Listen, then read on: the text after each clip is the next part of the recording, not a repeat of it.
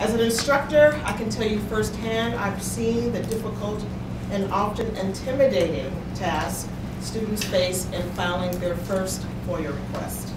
Students often have to jump through extra hurdles to gain access to public information, from requesting a FOIA fee waiver to sorting through the maze of endless exemptions. Does any of this sound familiar? Yeah, you're nodding your head. To the all too familiar yet frustrating sound of a FOIA officer's silence. Today we will hear from 4 talented students who have successfully navigated the murky waters of the Freedom of Information Act.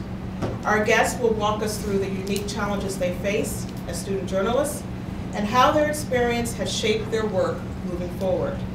Joining us are Richelle Hinton.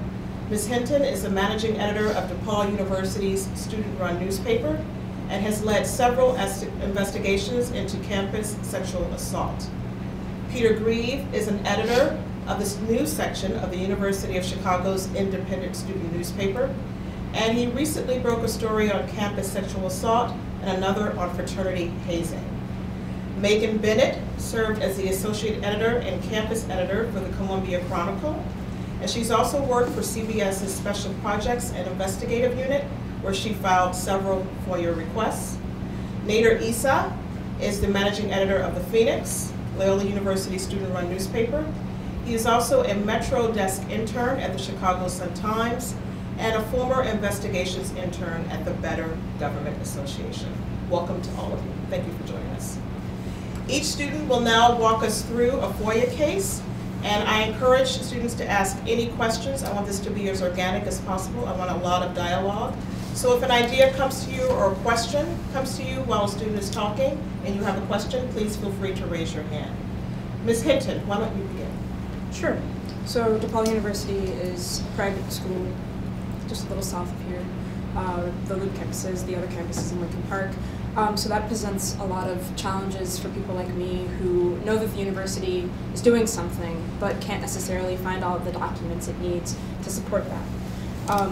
So the biggest things for me are finding, I guess, model schools that are similar to DePaul. With sexual assault, it's a little bit different because the school is not necessarily going to tell you, this is how many sexual assaults have happened, this is where they've happened, this is their names, or these are their names.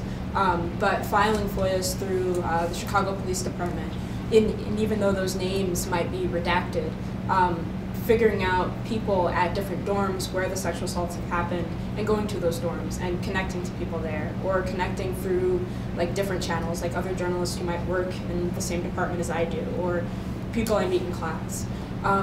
So filing FOIAs for me through my school is difficult, but obviously there are different channels to take to make sure that you get the information you need. CPD has been super helpful. I'm on like a weird first name basis with Anthony Guglielmi now. I totally recommend finding different routes. The school isn't necessarily going to be helpful. The school doesn't want you to know anything about what it's doing, really, especially private schools, because it doesn't have to answer a lot of those questions. So talking to CPD if you're covering like sexual assault, talking to different groups on campus.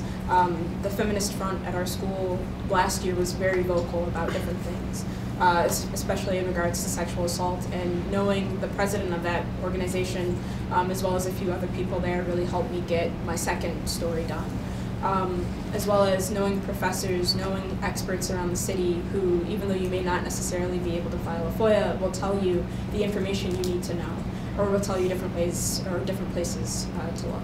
So Frank Lamonte of the Student Press Law Center, I don't know how many of you know him, also a really great guy, also a really great person to reach out to, and he really helped me as well get my stories done. Any questions? Ms. Hinton, can you talk a little bit more about filing your first FOIA request, and what was that like? What language did you use, and what was the response, and then how did you react? Sure. My first FOIA wasn't for, I guess, sexual assault. It was for, DePaul recently announced its new president. I wanted to know how much money the school has spent on the search firm to find that new president.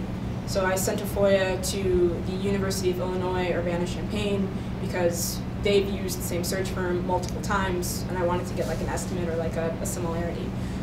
So for that, I sent out my FOIA to UIUC, University of Illinois at Springfield, University of Illinois at Chicago to get like a general understanding because they all use them. So that was my first FOIA. They say 5 days, like by 5 days they should respond to you. That wasn't the case for me. I had to call, I had to be persistent, I had to track down the right person. And like that's another thing I'd recommend is knowing who to talk to. And then also I had to refine my FOIA a couple of times because they kept saying like the amount of information you're requesting, it would take us like X amount of days and we don't have like the manpower to do it. So I was trying to be helpful and I cut down the things I used or the things I was looking for. So the language I used was, pursuant to Freedom of Information Act of Illinois, blah, blah, blah, blah, blah. I am requesting all documents pertaining to, this search firm in the year 2013, 2015, 2016, or something like that. And I did that for each of the schools that I requested information from. Okay, thank you. Okay, Peter. Yeah, so I guess I'll tell this story of my first FOIA request.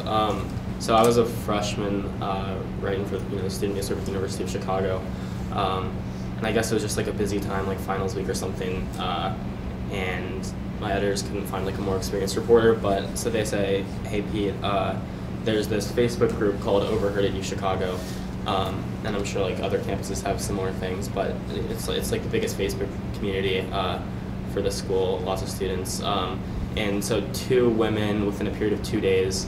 The first woman posts details about sexual assault. She's the victim in the case at Psi Epsilon fraternity on campus.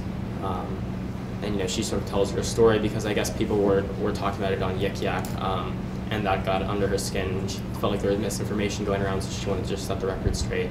So she posts information about her story on Overheard. Then the next day, another victim comes forward, says that she was sexually assaulted by a member of the same fraternity, within a period of a few months. So that was sort of took campus by storm. Two cases, 2 days on this Facebook page. Everyone was talking about it, and so I didn't know what I was doing at all. I don't even think I knew what the Freedom of Information Act was at the time. But I sent an email to a reporter who had recently graduated and had covered sexual assault cases for our newspaper in the past, and he was like, "Yeah, you gotta file a FOIA request. This is how you do it." I don't think he really knew what he was doing either, because he was like, "You have to mail it in, and it's gonna take 30 days." But that's I realized you can send an email and it would be much faster, so that's what we did.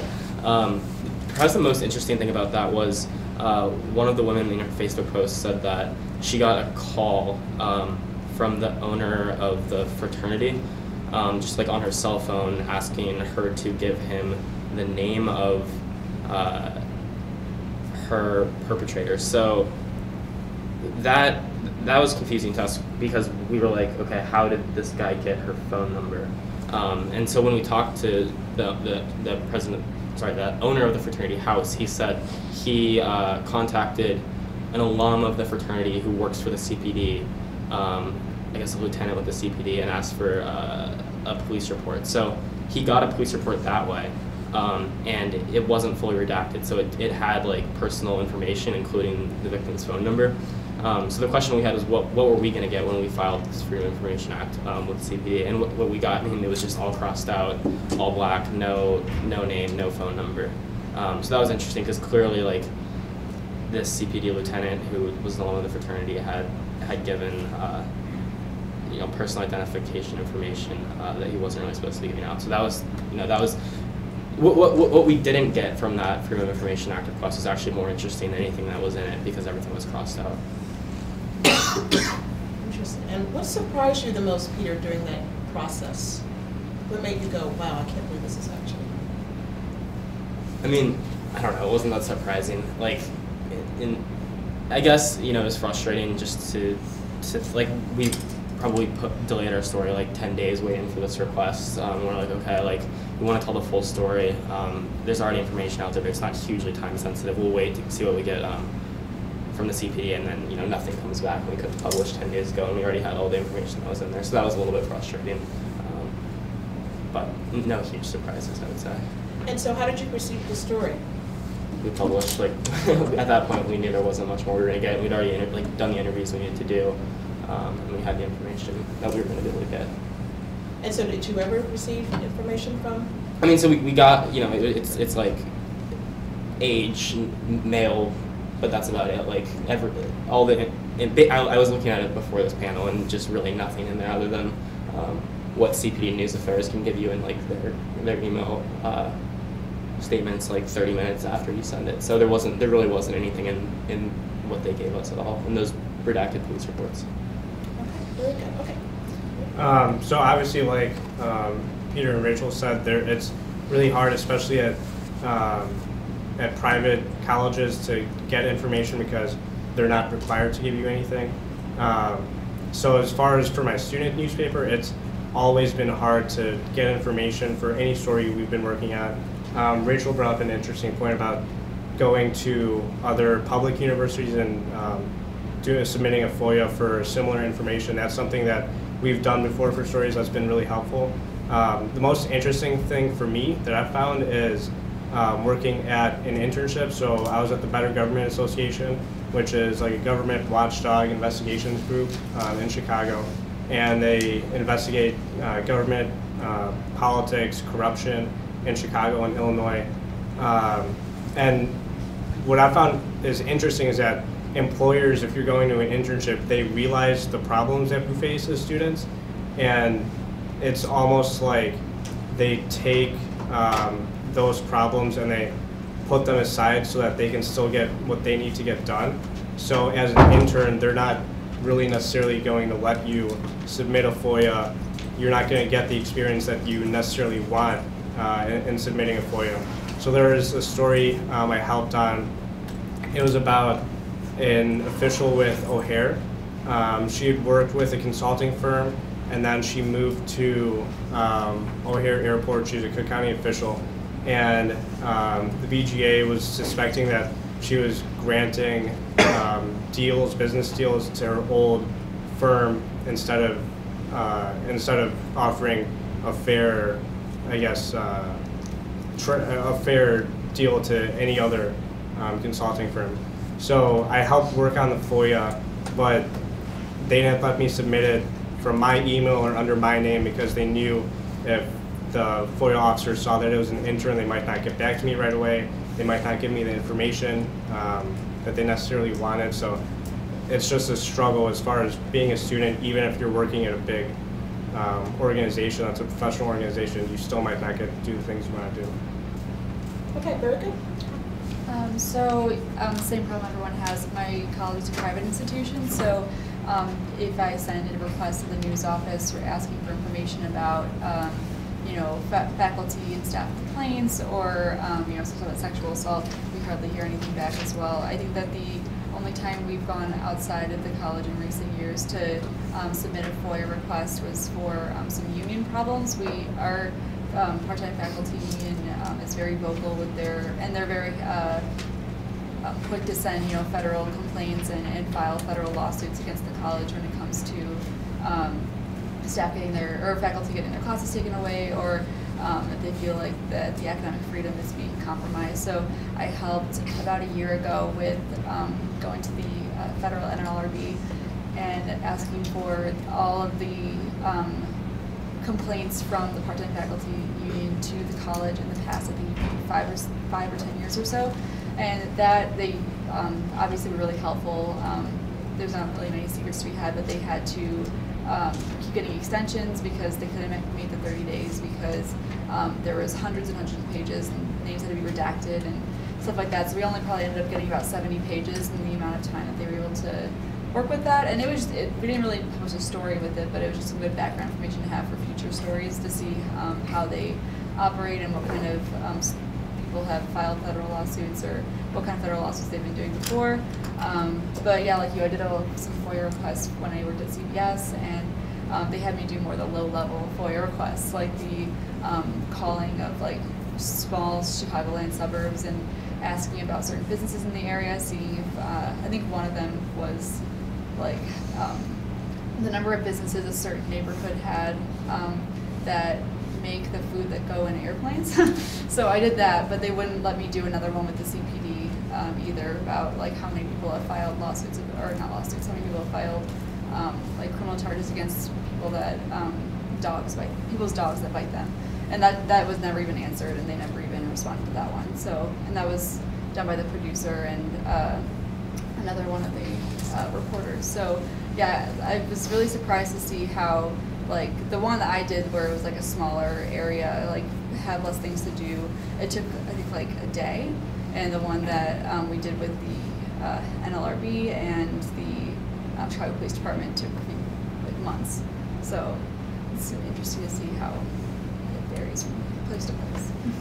You talked about interacting with and filing FOIA with the CPD, which is always an interesting experience. Can you talk a little bit about, and I want each of you to chime in on, what was the most frustrating experience you had, and then how did you resolve it? So, I think the most frustrating experience I had is more so trying to get information from the college through a similar, whenever I filed similar requests with the college, try and follow the same FOIA format request. And doing that, I asked for, specific years, like I need this information from 2005, 2015, or 2006 to 2007. And then I asked for, I think the one example I can think of is I asked for all of the colleges, like raw data for race and gender, like makeup of the full-time faculty and the full-time staff over a certain span of time. And just because it's a private institution, they can just literally say no, even if you do it the exact way that you're supposed to. So I've never really had an issue with filing FOIA requests with public bodies or government bodies. It's more with the private institutions that can't, they don't have to answer you even if you do it correctly. and how did you work around that? Well, that one I just kept asking, and they never were able to give me the information in a timely manner, but they do publish it like 6 months later on the college's website, so I just had to wait. And I had to get what I could, which was like about 5 years worth of data, and then I just put in the story that they declined to give any other information. Okay, very good. Any questions?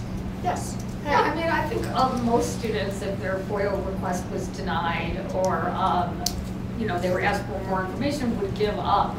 What made all of you persist? Yes, because I think that's really important. All four of you kept going with it. I guess I can go.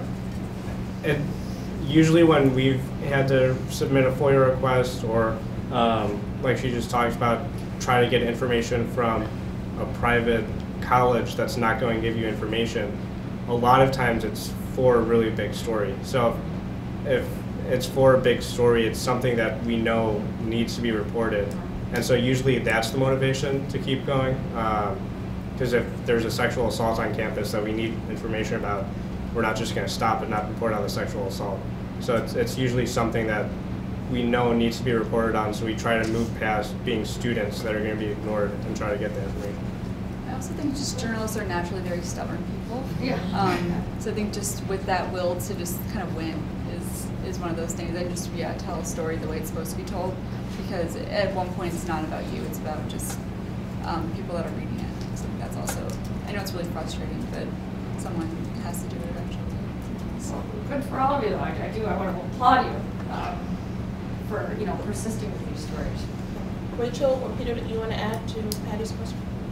I would say being stubborn is the main thing. I'm a very stubborn person just in general. But I think, being told no or being told like you have to refine and refine and refine just makes me like a little angry, so I try to turn that anger into persistence. Yes. I was wondering for your internships, why they didn't temporarily strip you of your intern title instead of, when you're filing, there's no reason why you have to identify as an intern. How come they didn't let you say you were a reporter or a staffer or something like As that? far as the BGA goes, and I can't talk for CBS obviously, but for the BGA, when I was there, they were having some staff turnover, and the BGA submits FOIA requests every day. They all the time they're submitting FOIAs. So the organizations or the if it's CPD or O'Hare, Cook County, anything, they know who works at the BGA. And for us, it was as simple as they know who the director of investigations is, who the two investigators are, the lead investigators. So they knew the staff there. So I can't speak about other organizations, but for us, even like stripping my title, they would have wondered who I was, and they would know that I wasn't one of the usual investigators. Yeah. For me, I actually didn't say I was an intern immediately, but in my email signature it says that, so they would have found out eventually. But like I just said, I work for CBS and I'm doing a story on X, Y, and Z. And so it actually wasn't really them not trusting me, like, or them worrying about the outside party seeing that I was an intern. I think for certain FOIAs, they just did it by themselves because they knew the way that it needed to go. Some of the more low-level ones that were just easier, like, can be done in 5 minutes, were the ones that I was able to do just because I think, you know, they know their story better than anyone. I want to talk to you about interactions with the FOIA officer, because that is always one of the most intimidating things for students to do, is to like actually write that first email to a FOIA officer or pick up the phone and talk to them. Does anyone want to talk about their experience?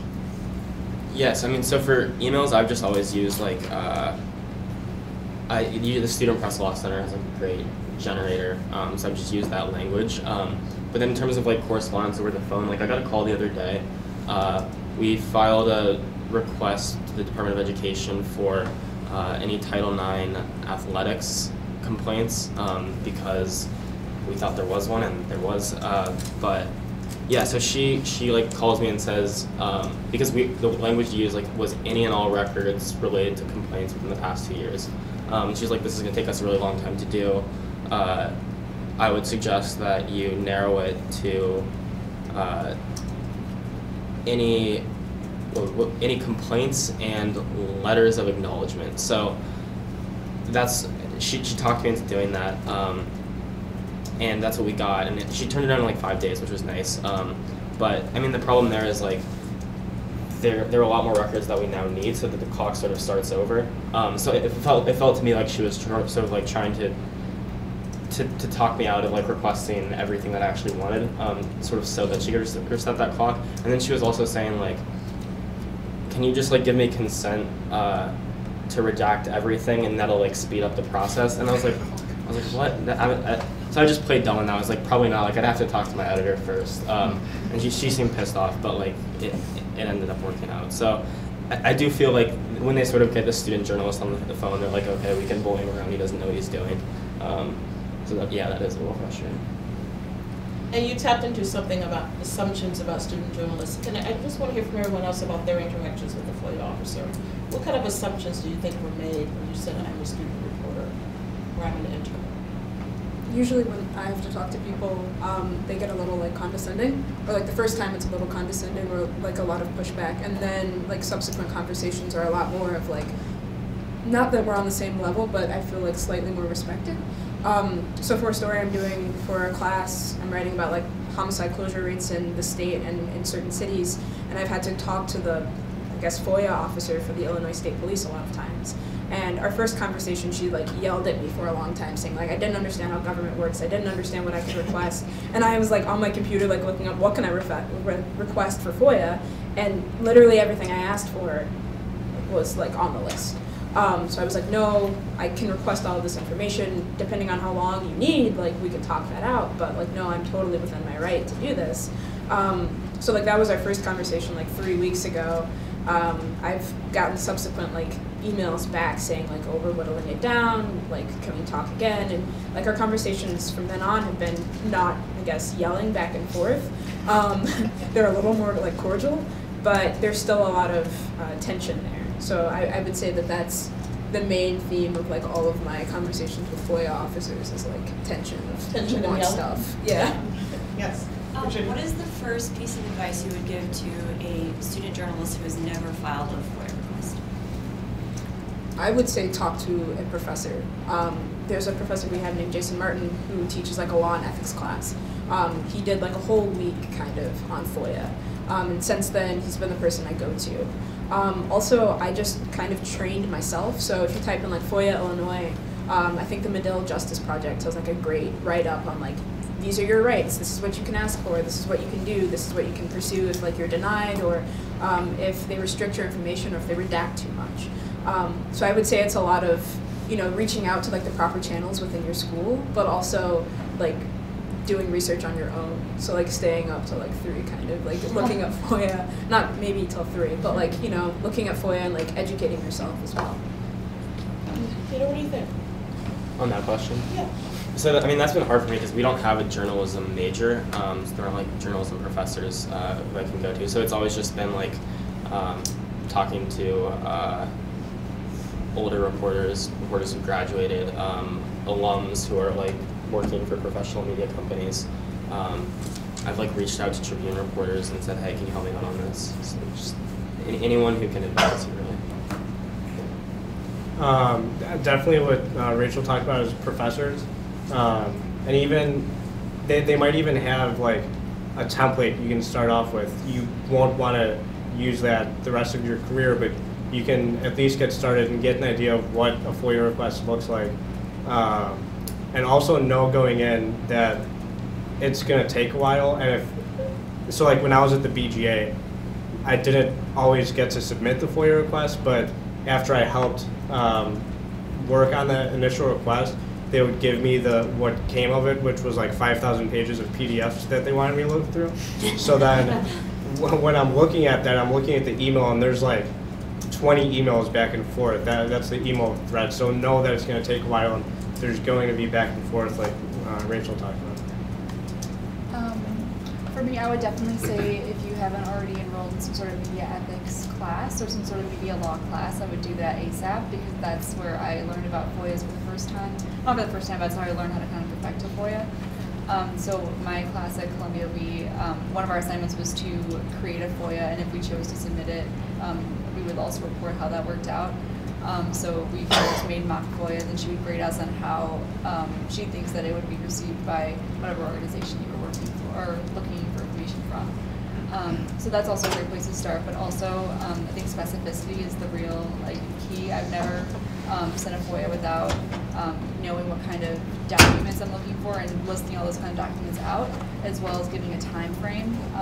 So I want these types of documents from this point in time to this point in time, or this point in time to present, and make sure it's not like 1970 to present for sexual assault story or sexual assaults in Chicago would not be good. But maybe sexual assaults that happened on these blocks in this point in time. You can do the blocks that Loyola college campus dorms are on from 2010 to present. That's the kind of thing. So when you do submit your request and they actually get back to you and they're actually cooperative instead of yelling at you for hours on end.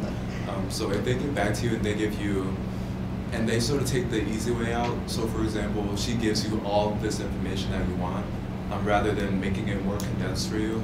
Have you guys ever dealt with a situation like that? / how would you, and if you have, how have you dealt with that? If you have an officer and they're just being lazy and they want you to spend 63 hours going through 30 pages of information, how would you deal with that? I've had the opposite problem. Yeah, I was gonna say. So. I don't think you're ever gonna get a FOIA officer that's oh, your request is too broad, so I'm gonna give you all of this information. They're usually gonna keep trying to get it to narrow down so that they give you less information than what you want. Yeah, so for the union example for my school, we went to find the federal filings. They only were able to give us less than 100 pages because they went back and forth saying there's hundreds and hundreds of pages here and we're not going to give you all of these, so tell us what amount do you want. And so it just kind of nailed down to, I'm not going to give you everything, so tell me how much you want. Any other questions? This is a very good conversation. I want to go back to interactions with the FOIA officer because Rachel and Peter had a chance to respond, but I just want to get thoughts from Nader and from Megan. I don't think interacting with a FOIA officer is any different than interacting with any administrator at a college campus or anyone in charge of something that you're trying to get information from. When they see that you're a student reporter, almost all the time. They're going to be condescending. They're not going to want to give you information. They're not going to give you respect. Like as far as a FOIA officer, I can't think off the top of my head of any like really negative interactions I've had.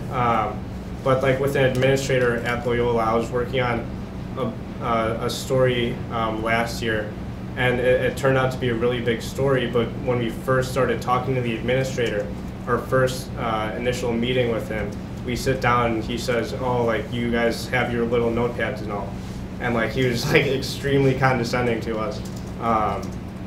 So I don't think it's any different with a FOIA officer than it is with any administrator. As soon as they see you're a student reporter, they're not gonna want to even work with you because they think you're not capable. Yes. Who was that administrator? I can't say. I had to ask. Yeah, I would say I've never had a particularly unpleasant interaction with a FOIA officer. I've probably done less FOIAs than probably you guys have with your college paper, but yeah, I would say the same thing. Like the only really negative interactions I've had is with trying to get information from a private institution, and it's always, and even if it's information that you feel like it's going to be public later, it's just like trying to get a head start on that. I know we were one time requesting the college Form 990s from the current year. They always do it a year behind, and the current year would have the full salaries of like 7 or 8 of our administrators, while the former year would only have about half their salary, because Columbia's kind of got a revolving door of administrators who quit or fired.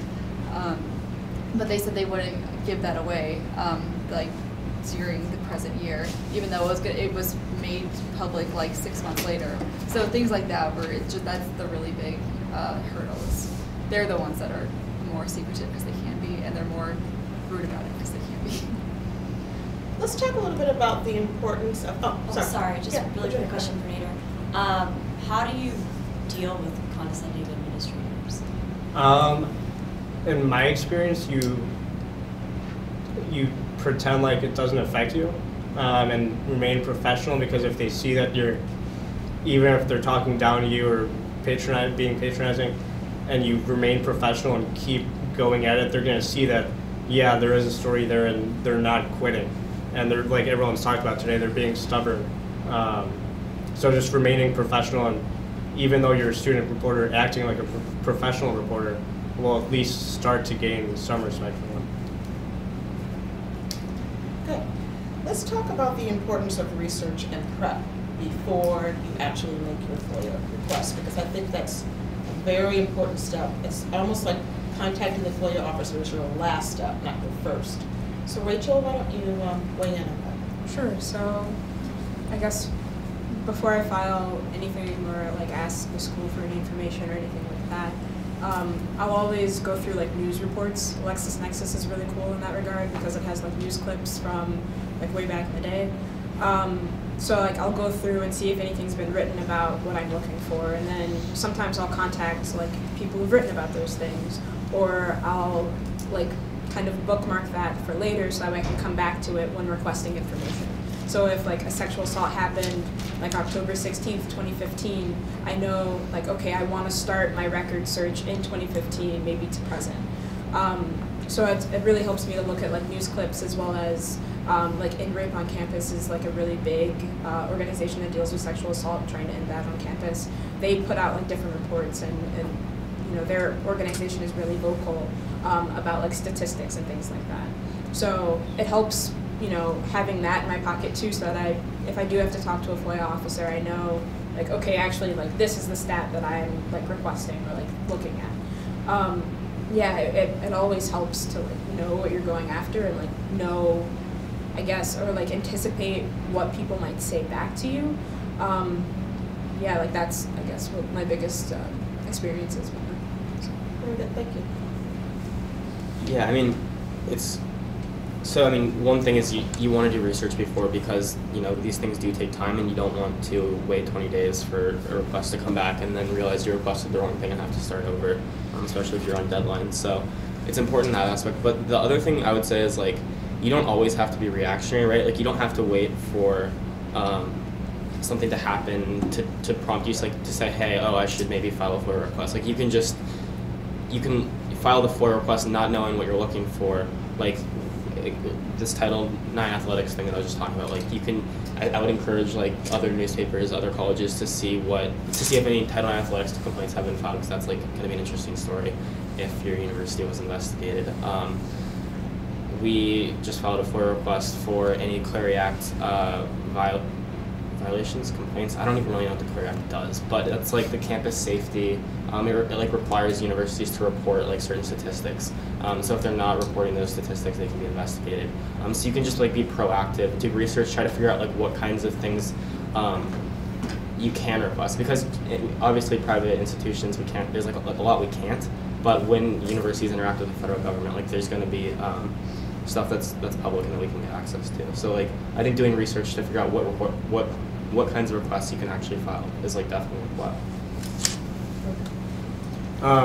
And I mentioned this before, you're going to have a lot of back and forth with the FOIA officer when you're requesting information. So doing your research and knowing exactly what you want instead of starting off too broad will help you cut down the time and the amount of back and forth that you have. So if you go in knowing, like these guys said, if you go in knowing exactly what you want, they might still say it's too broad for them or try to work around it, but it'll at least give you a better head start to getting to the actual documents you want at the end.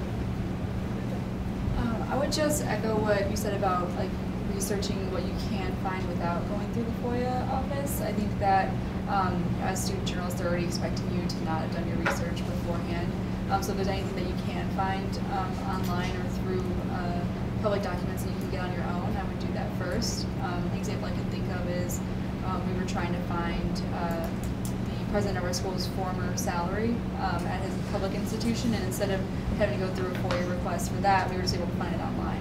If we had submitted a FOIA request for that, we would have looked really stupid. So things like that, whatever you can find on the internet or through another better verifiable source would be ideal first, because they're not expecting you to do that. Let's talk about the dreaded exemption.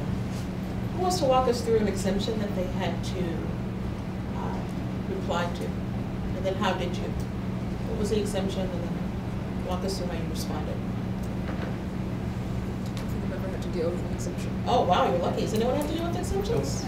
No. No? Oh, wow. Lucky. I've had exemptions, but okay. I've just done nothing at that point. Like, we don't have a legal advisor, we don't have a lawyer. I don't, like, at that point, I don't really know what we can do. So, I mean, I understand there's, like, some sort of appeal process you can go through, but I've never done that. Oh, you're really lucky. Okay, good. Is there anyone in the audience who has filed a FOIA and wants to talk about their experience as well? Okay, so. So I was actually filing FOIAs this time last year, so it's been a while. Just in regards to my conversations with the officers themselves, I think one of you two earlier said that you said that you received calls from your officer. They will reach out to you, and it's nice to see that they will accommodate your needs as well. I noticed that my first introductory email to the officer in terms of what I'm looking for, my end goal, things of that nature, time limits, and everything like that. If I'm able to add something, I think the first email you send to an officer to really shatter their preconceived notions of, oh, you're a student reporter, you haven't done your research, you're not acclimated, etc. The first introductory email you make is extremely, extremely important, because if that's crisp, clear cut, things like that, I noticed that when I did that, to 5 or 7 FOIA officers, they will all work with me a lot better. They treated me with decency and respect. So I had an overall very, very good experience. Good. Anyone else? Has anyone else filed a FOIA you want to talk about? No? Okay. One more question. Let's talk about, I like what you said, Rachel, about anticipating. I want each of you to talk about that. How did you anticipate when you filed what you knew to be a very difficult FOIA? How did you prepare for that? Yeah, so when I sent my FOIA for like my class project or even for like different things I've done for the paper, I've always tried to find, like have a plan B is I guess the biggest thing that I've been told and also that I try to do. So I'll anticipate like this taking a week or 2 weeks more than I expected. So I'll try to find what I need in different ways. So if that's like rape statistics on campus or sexual assaults happening on campuses like DePaul's, I'll try to have that as like backup information so at least I can reference that in the article if I can't get some report from CPD. With like the homicide case that I'm working on, it's a little more difficult because it's like a whole state, and so it makes it harder to do that. But I anticipated some pushback because I read online that this woman who's in charge of the Illinois State Police like FOIA office is difficult to work with. So again, like research is essential. You wouldn't walk into an interview like with no questions and with no idea of what you're going to talk about. So I would apply the same thing to a FOIA as well. Can you talk about that case that you're working on? Sure. Just like FOIA-wise? Or? Yeah. I've sent 4 FOIAs related to like the same article. I sent one to like the Illinois State Police and then a couple to like other cities. I filed one for Joliet and they do actually require that like you go in person or like mail it into them.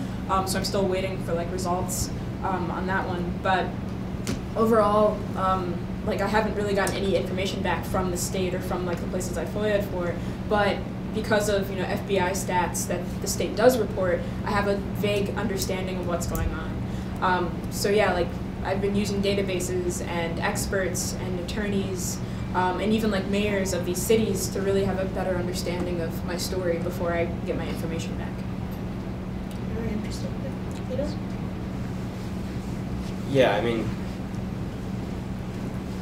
I don't know if this answers your question, but I guess sort of going back to something that was said, like, we are student journalists and, like, you might get the condescending FOIA officer, but, like, you should also know that, like, they're doing what they have to do, and, like, I think that goes for, basically how we interact with, like, a lot of people. Like, you want to be polite, but, like, if you don't send the perfect email, like, they still have to comply with your request. So I think you should just go in knowing that, and, like, yeah, maybe your boss didn't want you to send the email because you're an intern and they thought you'd have better luck if, like, they had a reporter giving it. But, like, they're gonna do what they have to do. Like, you can be upfront and, like, but still just anticipate that it's gonna get there and don't just sort of expect that you're not gonna get the same thing the Tribune would get if they're sending in a request. Like, I think you should expect that they're gonna comply with the law and everything, and go in with that sort of frame of mind. I think basically anticipate everything we've talked about today is that as student reporters, no matter what it is, whether it's a FOIA, trying to find a source for a story, you're going to have problems getting what you want. And when you're submitting a FOIA, it's no different. You're going to have problems. You can anticipate and should anticipate that they're going to comply with the law and give you what you want, but you also need to have a backup plan, need to know that stuff might not always happen the way you want. So just anticipate having to work through problems and ending up to getting what you want. I think just anticipating that it may not be the like big breakthrough you're looking for. Sometimes FOIAs are really helpful, and sometimes FOIAs kind of confirm that maybe a story isn't great, or maybe a story might just not be the one you're looking for. I know one at CBS they completed the FOIA so quickly because everything I was looking for didn't necessarily exist, or like the business I was looking for were in a different city, so they're like, actually it's not here, so you might want to try somewhere else.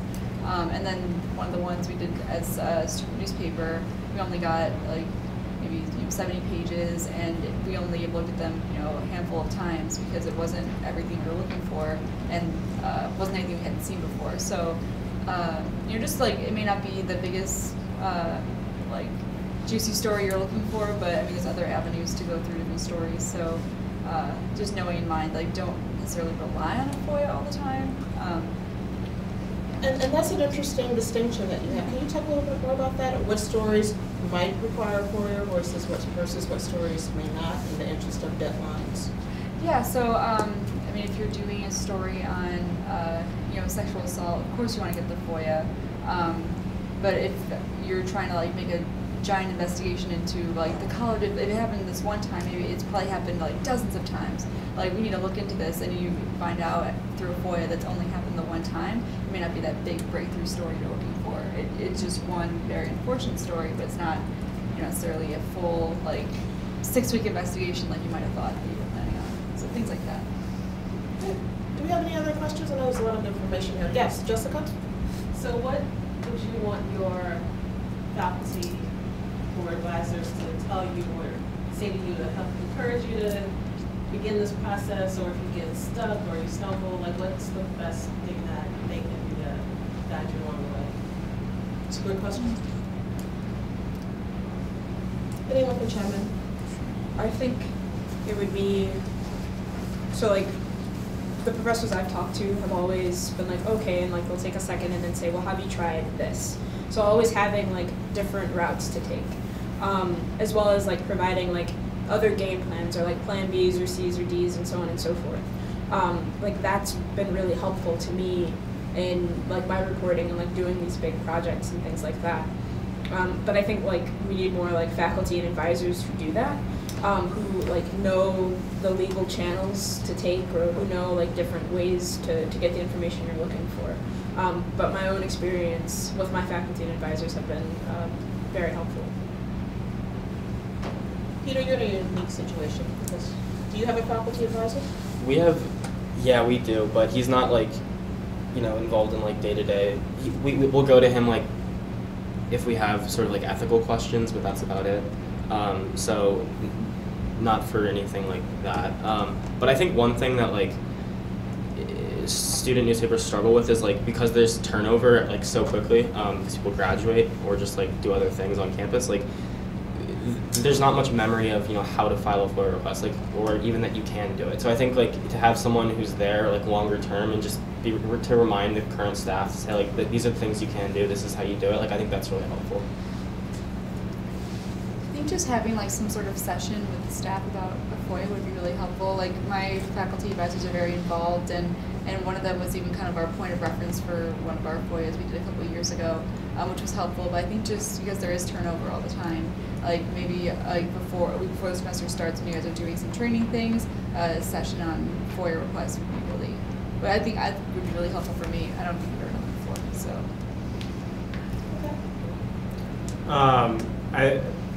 so. Leading off what you said, having faculty talk to, like if there's the editor-in-chief of the paper is graduating this year, talk to them about how they should train the staff that's incoming so everything's passed down from year to year, so that the new staff coming in knows what a FOIA is, knows how to request a FOIA.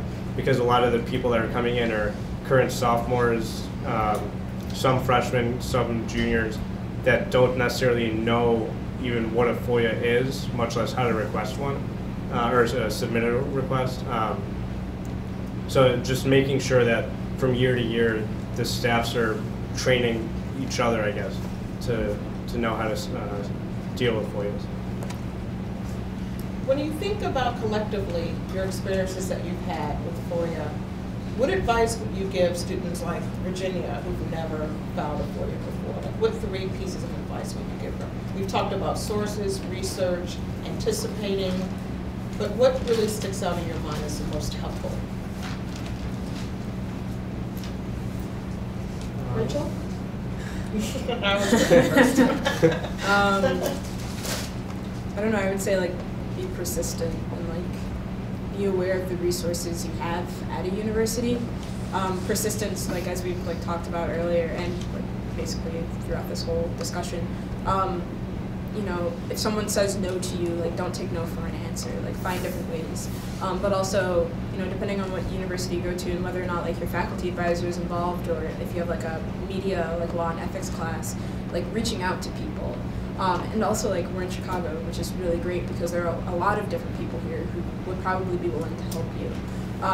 So, and that doesn't even necessarily, I guess, depend on the topic of your FOIA or what you're looking for. It's all about like kind of finessing your own knowledge of this law, of like of what you can do and what you can't. But I guess like persistence would be like the main thing I would go back to.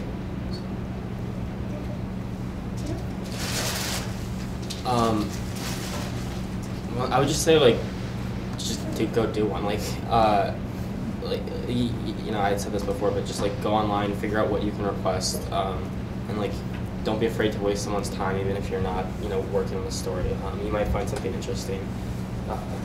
And then also just like similarly, when you are filing a request, like I would err on the side of being too broad rather than too narrow in what you're asking for. Because if like, you know, if you have a longer time period, you might find you know, another case or more documents that you weren't expecting, but that are another story in itself. And then you can always narrow it if it's too much.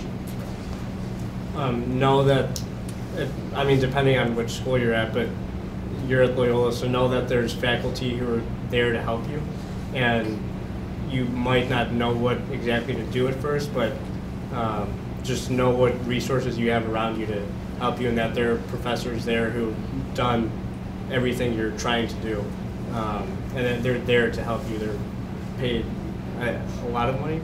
Professor Lamone, or what's that? I'll tell you later. I don't think he heard you. I made a joke. I was making a joke that you were paid a lot of money. Oh, tons. Yeah. Great agent. But yeah, they're there to help you work through what you're trying to do by submitting a FOIA. I liked what you said about just going and doing one. I think that's just kind of the best practice you'll have. Like, just try and just do like a simple FOIA, like I'm looking for these things at this time at this location. If you're doing it for the police department, if you're doing something else, that might not be exactly the same, but yeah, just practice one. Just like, or even if you don't send it, just write one out. Like, look at Student Press Law Center or any other kind of format that you can look at to see how to write one. Whether do ones that you don't have to mail or go in person, or just email it. But yeah, just practicing one would be really helpful, I think. Is there anything that I have not brought up that you want to talk about or you think would be valuable for the audience to hear, based on your experiences? Form 990s are another great way. I think you brought it up. Yeah. To get information. You have your salaries, the school salaries, and also you have like Board of Trustees. DePaul doesn't have their Board of Trustees listed anywhere on like their formal site, so that's how I know who they are. As well as like where money is going, like who it's going to. So that's another great way to do it without ever having to interact with like a FOIA officer. Yeah, and nonprofits, so your college has one somewhere. GuideStar is where we find ours. So get a GuideStar account and start looking for those. They're super helpful, seeing how money's allocated. It's helpful for us because it shows, you know, Columbia has a declining amount of revenue with their declining amount of students. So seeing how they're allocating money to accommodate that is really interesting. Anyone else? Any other questions? Yes. I'm just curious, have you guys filed FOIAs outside the state of Illinois? And what's that process like in the state of Illinois? It's a very good question. I am not. Does anyone want to Well, like our newspaper, like there was like 5 of us that were involved. So I'm not necessarily sure how it was different, but we filed one in Washington D.C. So it was like a federal filing. But that I know of, it wasn't too much different. It was just you know, saying through email, you have to narrow it down if it's too much. But I wasn't too involved with the actual writing of the request, so I'm not too familiar. But I know that it's possible. Very good question. Any other questions? Thank you so much. Thank you. Very helpful. Very, very helpful. Thank you, everyone. Thank you.